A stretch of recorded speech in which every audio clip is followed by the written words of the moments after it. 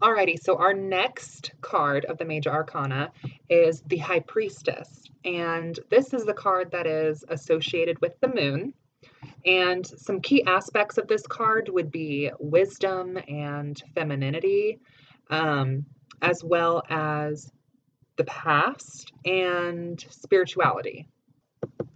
Now, when this card is played upright, it is kind of representing new wisdom, new insight, and your intuition expanding as you grow in your confidence. It represents that you are sensing that you are on the right path as far as creatively and spiritually speaking, as also that your instincts towards people and places are accurate.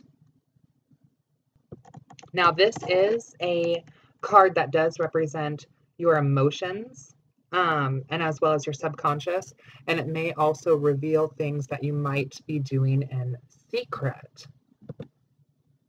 Now, when this card is reversed, that may reveal that there is some hidden information that may shock or disappoint you once what has been done in the dark comes to the light. As we know, everything that is done, under the cover of darkness eventually does come to light anyway. So this is saying to take caution in who you perceive to be your mentors and take caution in who you place your confidence in. So that is the High Priestess.